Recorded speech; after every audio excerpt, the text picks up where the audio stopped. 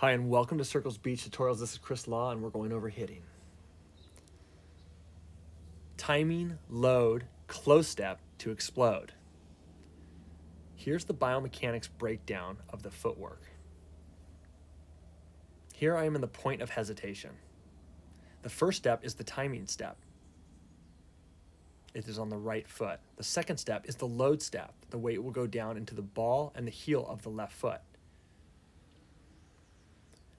The third and the fourth step are the close step. The right foot will land and the left foot will land in front of the right foot. Feet are parallel.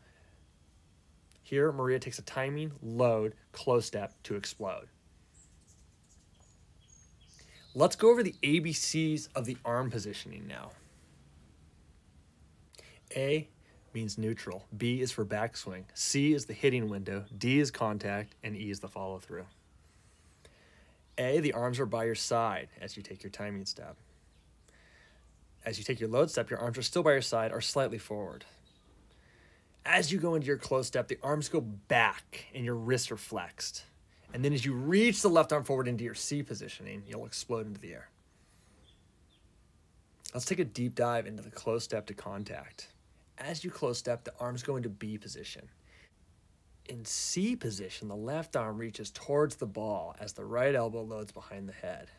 The wrist is relaxed as you then pull the left arm into your side body as you rotate around into D, the contact point, and then E, the follow through.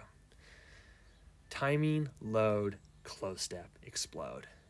Thanks for watching the Circles Beach Tutorials. This is Chris Law, your host, and that was hitting.